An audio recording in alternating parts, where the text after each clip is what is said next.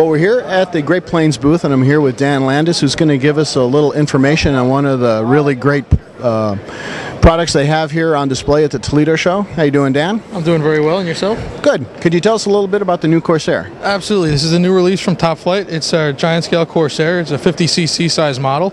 It's got an 86.5-inch wingspan. It weighs about 23 to 25 pounds when you do it all up with retracts and everything else. We've got the nice gull wing with full functioning flaps. So it's 3 split flaps. We've got the tailwheel retract set up. The rotating retracts are set, and it's a fabulous flying airplane.